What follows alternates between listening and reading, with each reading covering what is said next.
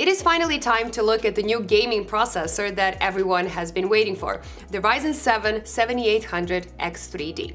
And according to AMD, it is supposed to be faster than the i9-3900K from Intel and almost as fast as the Ryzen 9 7950X3D from AMD, while being a lot cheaper and a lot more power efficient than both of those. So, we spent the last 2 weeks checking the performance of this CPU in 25 different games across 3 different resolutions to see if these big claims that AMD made are actually true. So without further ado, let's begin. The big thing about these X3D processors is the addition of that big chunk of AMD 3D V-cache. It is the same concept they used on the Ryzen 7 5800X3D from last year, and since that seemed to work out really well, they decided to do the same thing with this new generation of gaming processors. Now, the Ryzen 9 7950X3D that I reviewed a while back has a more complex design where half of its cores has this 3D V-cache while the other half doesn't. And this Ryzen 7 7800X3D that is coming out tomorrow has a more straightforward design. It uses a single core complex with 8 cores total, and it has a V-cache available to all of those. Clock speed is a little bit lower, but the extra cache is supposed to outweigh the higher clock speeds when it comes to gaming in particular. The TDP of this chip is 120 watts, which is the same as the 16-core 7950X3D, but I will talk about the power consumption a bit later because it ended up using way less than that. Anyway, it is still a Zen 4 CPU that is built on the same 5nm tech, and it still uses the same AM5 socket as well as DDR5 memory like other Ryzen 7000 series CPUs. Since this is supposed to be one of the fastest gaming CPUs, I'm going to compare it to current best gaming CPUs from both AMD and Intel. So, in the graphs, you will see the Ryzen 9 7950X3D as well as the i9-3900K. Now, technically, the 3900KS should be 1% or so faster than the K version, but I don't have the KS and I couldn't even buy it here in the Netherlands. I also included the 7950X in the graphs as that is the best performing non-X3D AMD CPU.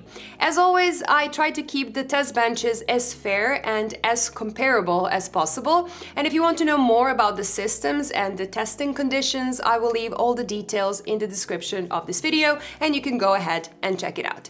So let's see how this CPU does when it comes to gaming. Starting with Spider-Man Remastered, the 7800X3D does pretty well.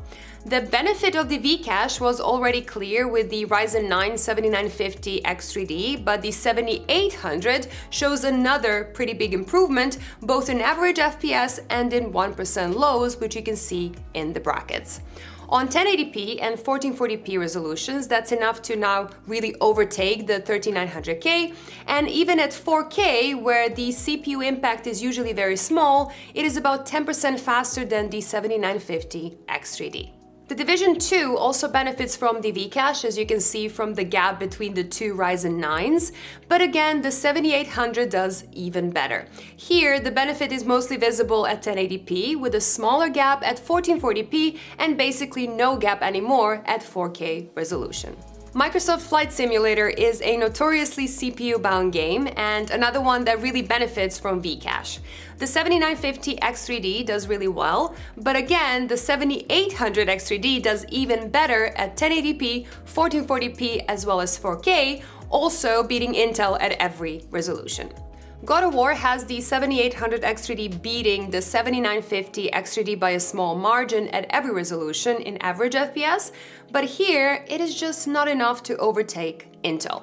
The 1% lows, on the other hand, are much better on this new chip, even beating Intel. World War Z shows a nice improvement on 1080p and 1440p with a nice draw at 4K resolution, and Assassin's Creed Valhalla doesn't seem to be that affected by the extra cache or by any CPU at all for that matter. It is pretty much a tie across all 3 resolutions. Troy Total War does show a small victory for the 7800X3D over both Ryzen 9 CPUs and the i9-3900K, and especially so at lower resolutions. Far Cry 6 is probably the most extreme example of cache making a difference. The 7950X3D made a huge jump from the 7950X and the i9-13900K, but the 7800X3D did even better yet again, and then by a big margin as well, especially on 1080p and 1440p. Dying Light 2 shows little to no difference in average FPS, no matter the resolution, but it does show a small bump in 1% lows. It is not a huge deal overall, but we do see more than a 10% improvement in 1% lows over the 13900K at 4K resolution, and even more at 1080p and 1440p. Shadow the Tomb Raider is getting a bit old, but it's still a nice point of reference. And here we do see a benefit from Vcache, but there is very little difference between the 7800X3D and the 7950X3D, which is again good news for the new chip because it is much cheaper than the gaming Ryzen 9. Wolfenstein Youngblood has the 7800X3D looking excellent once again, beating all other processors, especially at lower resolutions. And Cyberpunk 2077, on the other hand, is the first game that actually has the 7800X3D behind its bigger brother by a little bit, or at least on 1080p and 1440p. The differences are small enough that it doesn't really matter, but it is good to see that the 7800X3D isn't just outright faster in everything. Like in Watch Dogs Legion, for example, where it yet again overtakes all others at 1080p and 1440p and matches the 7950X3D at 4K resolution while being far ahead of Intel overall. In Assassin's Creed Odyssey, the 7800X3D really pulls ahead of both Ryzen 9s and gets just ahead of Intel on 1080p, but the i9 does retain the lead on 1440p and 4K resolutions. In Borderlands 3, the 7800X3D is ahead of the i9 on all three resolutions, even though the margin is quite small, and it is pretty much tied with the 7950X3D overall. It manages to make a pretty big jump in Doom Eternal as well, especially on 1080p. Now, Intel gets to keep its lead in this game, but again, differences are pretty small and mostly in average FPS, not in the 1% lows. Dirt 5 is another win for AMD, with the 7800X3D just beating the Ryzen 9s as well as the i9 on 1080p and 1440p.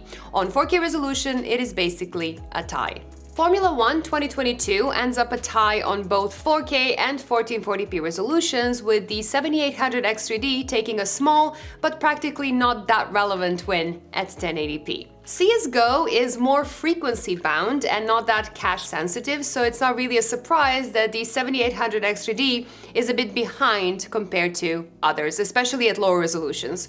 It is not that relevant with these sort of FPS numbers, but other processors in this list did technically perform better.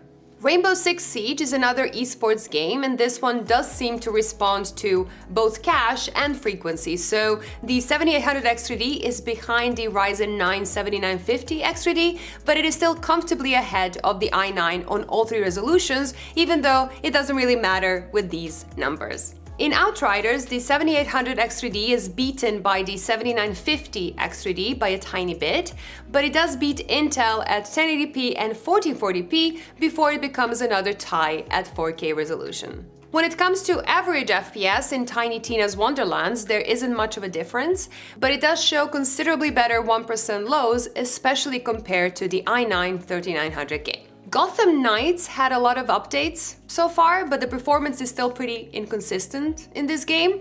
Still, the 7800X3D roughly ties with the 7950X3D and the i9 3900K. Red Dead Redemption 2 showed promise on 1080p, where the 7800X3D beat all others nicely, but at 1440p and 4K it makes very little difference, and it ended up just behind the 7950X3D.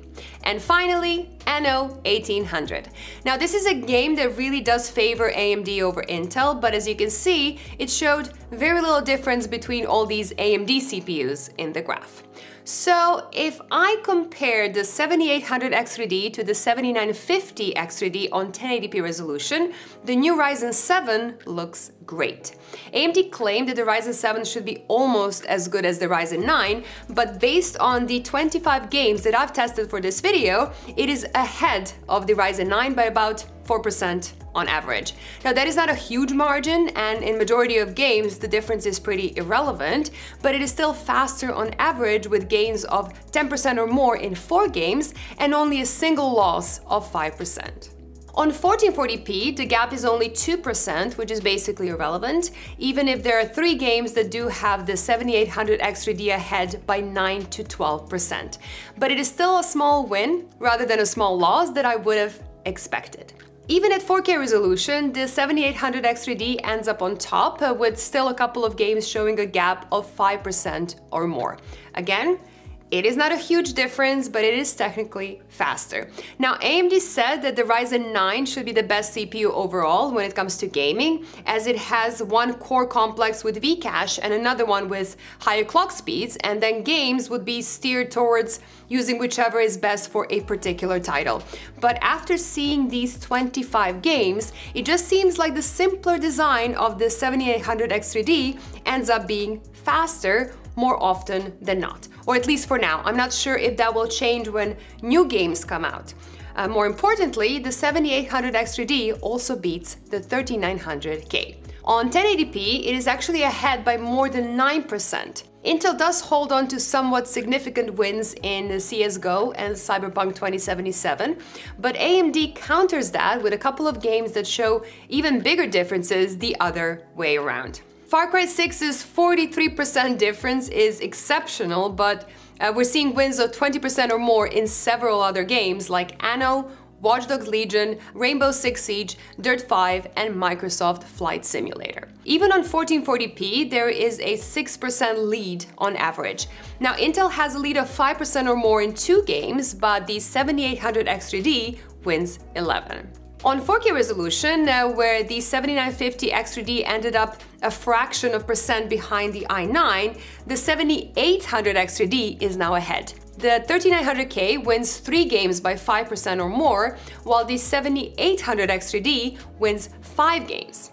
In most games, it is so close that it doesn't really matter, but it is still a win for AMD. So when it comes to gaming, this processor does extremely well. But let's see how it performs when it comes to regular CPU workloads. In Cinebench R23, the 7800X3D clearly lags the course to compete with other CPUs. The 7950X3D scores about double, and the i9 3900K is ahead even more. In a single-threaded application, the 7800X3D is also behind a bit. The 7950X3D is 13% faster, and the i9 3900K is about 19% faster. In a quick Blender run, the 7800X3D ends up taking a bit over twice as long to do the same task. It is not a bad result. I mean, it is still faster than the 11900K, for example, which is only 2 years old. So if you're coming from something a bit older, it is still a very capable work CPU. But even an i5-13600K will be faster at jobs that scale nicely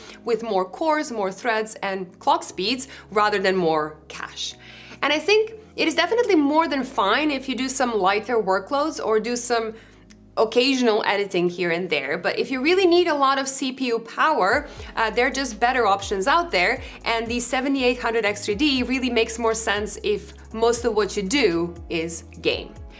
But where it really gets interesting is the power draw. So technically, the 7800X3D and the 7950X3D have the same 120 watt TDP, but the actual power consumption is very different. The Ryzen 9 ended up using about 144 watts when set to work, while the 7800X3D rarely went above 90 watts. The 7950X3D does complete this longer benchmark in about half the time, so the Ryzen 9 is far more efficient, especially if you factor in the total power use of all your parts during that shorter time period. But the i9 13900K takes more than 3 times the power to do the job twice as fast, which makes the 7800X3D pretty good if you value efficiency. Also, since it rarely uses more than 90 watts in anything I've seen so far, the 7800X3D is extremely easy to keep cool. I had it under a big all-in-one cooler, but it never reached 70 degrees, even after hours of stress testing. So you will be completely fine even with a simple budget tower cooler, while the i9 and even the i7 really require a big water cooler or a high-end air cooler at the very least. And then you can use the price difference towards a better graphics card, for example. More relevant for a gaming CPU is the power it uses while gaming.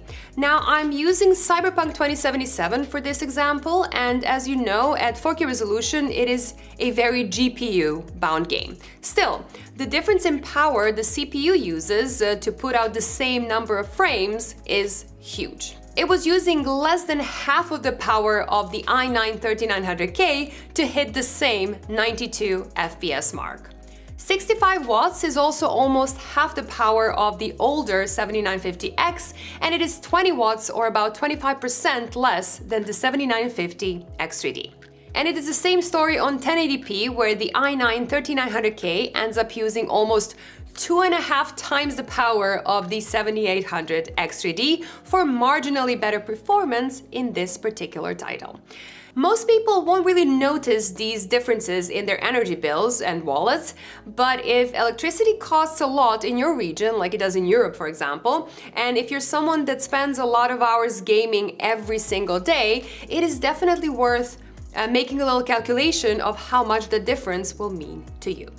Unfortunately, idle power still seems to be an issue for AMD, and not just for the X3D CPUs. Intel manages to reduce power draw a lot more in idle and very light use. So depending on your exact use case and your power rates, you could still make a case for Intel's efficiency. If you have your system just on and idling a lot, let's say about 4 to 6 times as long as you actually spend gaming, it will kind of break even. So at the end of the day, when it comes to gaming, the 7800X3D comes out really strong.